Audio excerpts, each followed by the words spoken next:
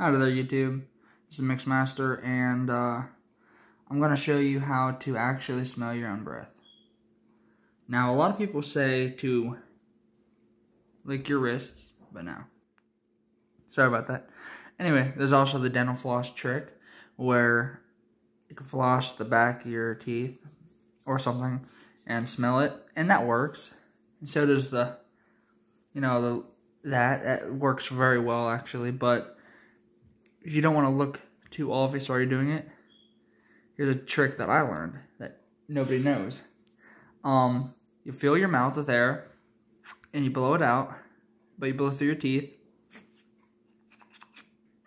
with your tongue, and you'll be able to smell it perfectly. It goes up and you can smell it. You can even do it quietly, and nobody ever know what you're doing.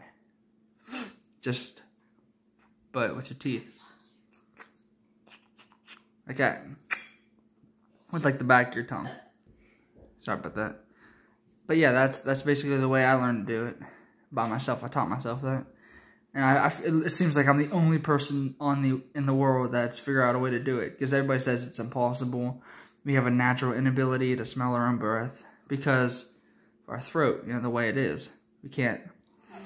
And at the same time. So, just fill your mouth with air.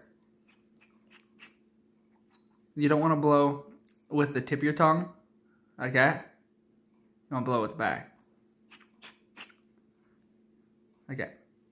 And you'll be able to smell it. So let me know how it works in the comments. Thank you.